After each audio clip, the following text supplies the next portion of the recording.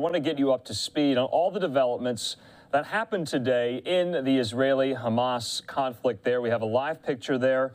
This is in Ashkelon, Israel, looking into Gaza at the moment. This comes as Secretary of State today, Antony Blinken, there meeting with Prime Minister Bibi Netanyahu. We also have this pretty bombshell report in Politico today as well. Politico reporting U.S. officials have asked the Israeli military to explain its airstrike on a densely populated refugee camp in Gaza this week. And this all dovetails as well with a major speech given today there in Lebanon by the leader of Hezbollah, the terrorist group there in the country to Israel's north. Let's talk about all of this right now with our friend, freelance journalist Zach Anders, standing by for us live in Tel Aviv with the latest. Zach, good to see you. So you've really been tracking all of those stories that I just mentioned today, including this address given today by Hezbollah leader Hassan Nasrallah. What was his message today? Well, I can tell you how the message was received throughout the Arab world. This was a highly anticipated speech because the precursor to this moment today was that Hezbollah, an army of over 100,000, was on the northern border with Israel, saber rattling, potentially involving themselves in this fight. But today it was a very subdued, as if you could say so, a subdued tone from the Hezbollah leader, because he indirectly claims that this is a war with Israel, but did not sign any sort of specific strategy forward, other than saying that Hamas must win this war and that Hamas was on a righteous path to victory, but not saying that Hezbollah itself would involve themselves in the fight. It was also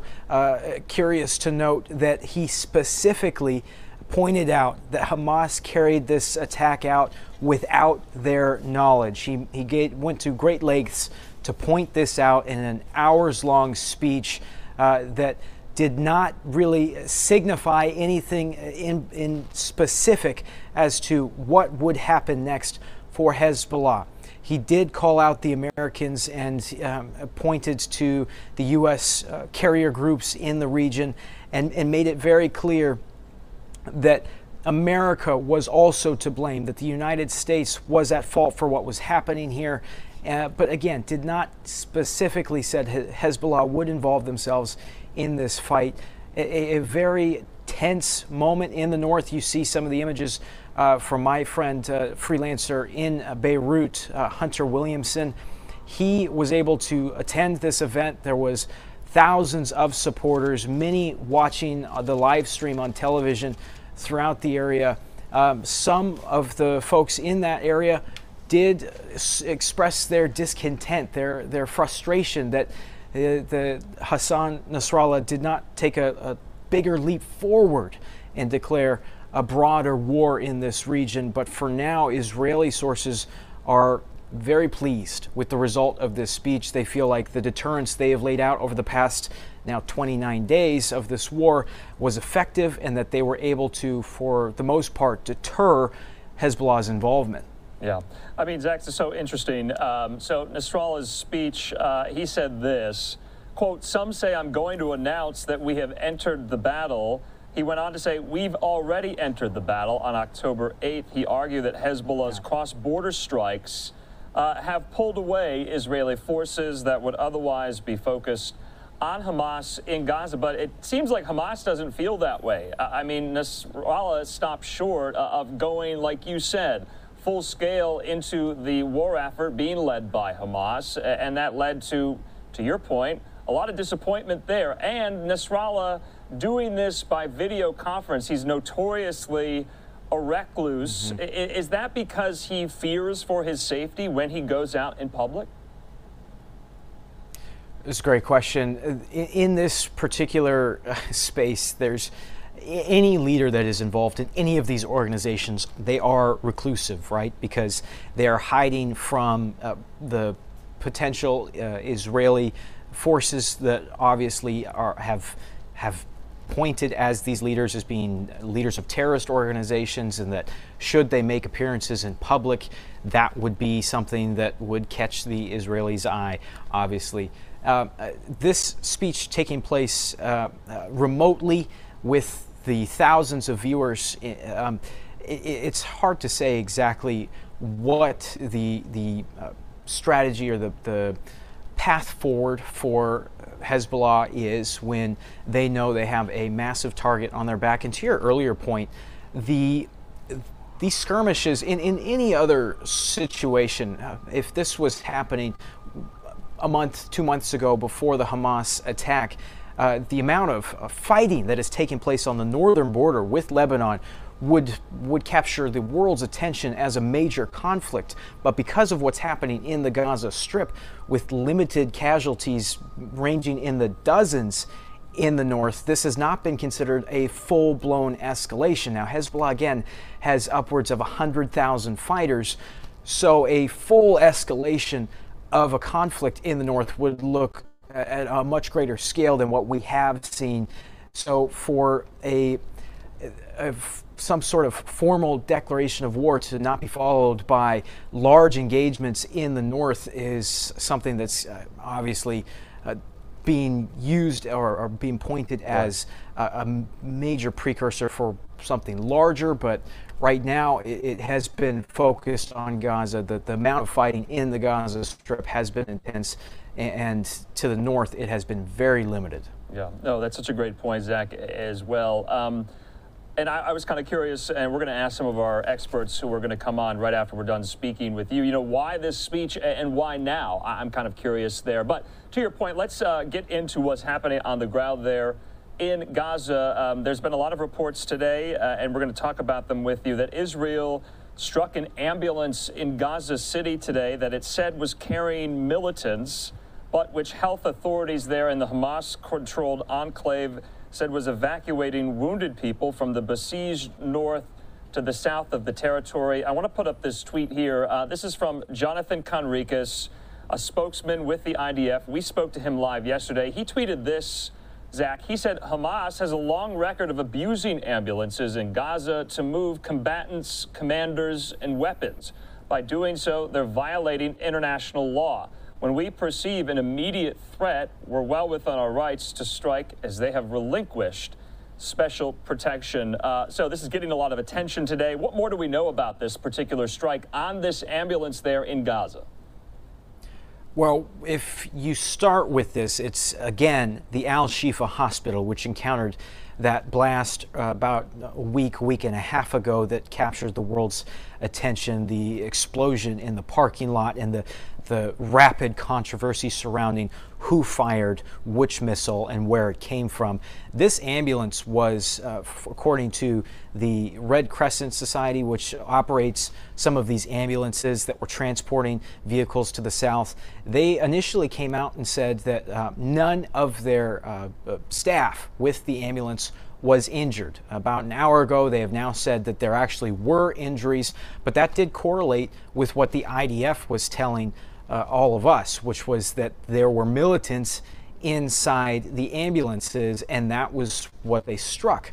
The Red Crescent said that they were traveling southbound. Now, I should back up for a moment and say that Gaza City now, as of yesterday, has been fully encircled. The IDF has told us that they have forces all along the south, and they have encircled from the north as well. So this is an isolated city. They have cut it off from both points, and then the coastal road that runs down the Mediterranean was basically blocked. The Red Crescent saying that the facilities or the ambulances that they were trying to take south were blocked by rubble and debris in the road, so they decided to turn around. They were trying to take wounded to the Rafah crossing, they said.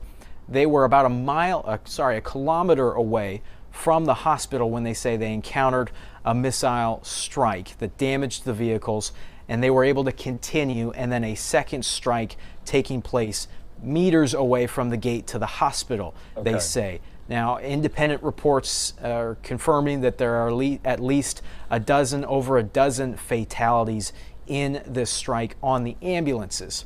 We have not been able to independently confirm the occupants of the ambulances if they were, in fact, militants. But it does signal to the rest of the world that the Israelis are willing to strike what would normally be, in fact, it would in all scenarios, that's civilian infrastructure.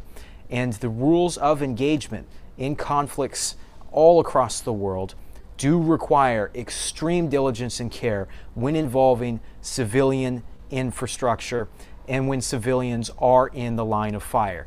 The IDF will tell you, well, they have told the people of Gaza City to evacuate to the south, that there would be strikes regardless in the north, and that they were going to consider targets that are hiding behind civilian infrastructure. They keep reminding us that the tunnels and the infrastructure for Hamas are located under hospitals, under schools, under civilian buildings.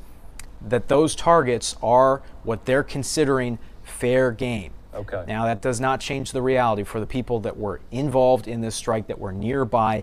The hospitals are the only point of refuge for civilians if you live in Gaza City. It's one of the only places that you can get reliable power. It's where a lot of the journalists go to charge their cameras so they can show the world what is happening to Gaza City and the Gaza Strip currently.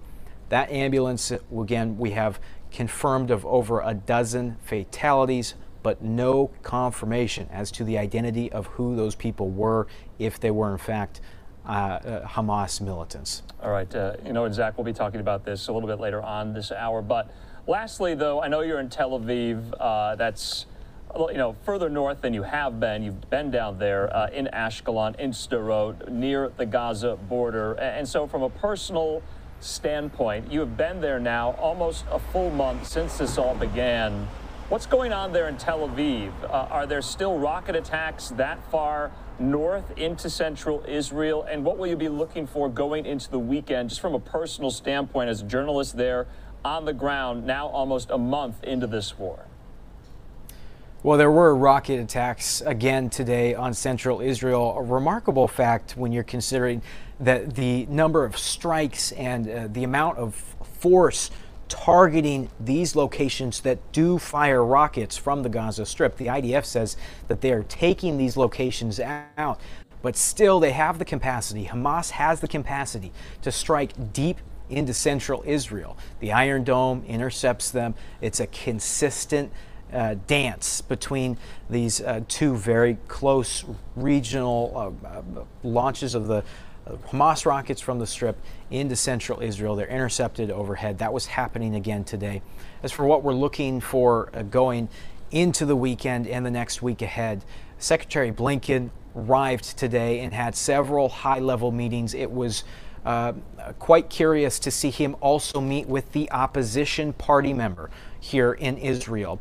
And that is something that is signaling to a lot of spaces that the United States is trying to push this, in the last few days at least, this attempt at a pause, at a ceasefire. Now, the current Prime Minister Netanyahu's saying that is not going to happen unless there's any movement on releasing hostages, and that there will be no ceasefire until the hostages are released. The Biden administration calling for a pause instead, a humanitarian pause.